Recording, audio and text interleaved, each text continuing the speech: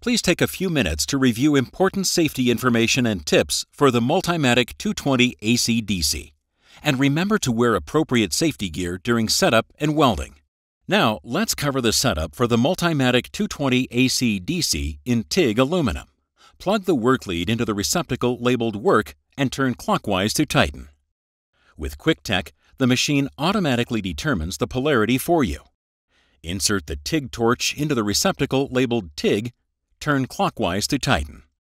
Connect the foot pedal included with your Multimatic 220 AC/DC to the 14-pin receptacle on the front of the machine and turn clockwise to tighten. Next, connect the Multimatic to a bottle of 100% argon shielding gas. Connect the free end of the gas hose to the TIG gas solenoid located on the back panel of the Multimatic 220 AC/DC. Tighten with a wrench. Connect to power.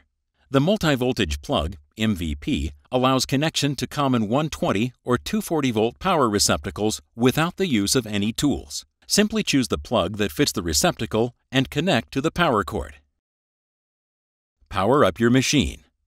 Next, pressing the process arrows, select TIG aluminum. Then, select the TIG arc start by using the up-down arrows on the right side of the panel. Choose either high frequency or lift arc remote. Lift arc is not available or recommended for TIG aluminum. If auto set is on, the button will be illuminated. In auto set, select the tungsten diameter and material thickness. This adjusts your machine to a weldable parameter. Turning auto set off enters you into manual mode to manually set the amperage. As a guide, a parameter chart is inside the side door.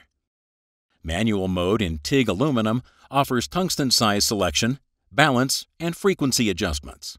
Balance controls arc cleaning action. If floating black spots appear in the puddle, the balance setting is too high. Turn the balance down until the puddle becomes clear. Range is 60 to 80%.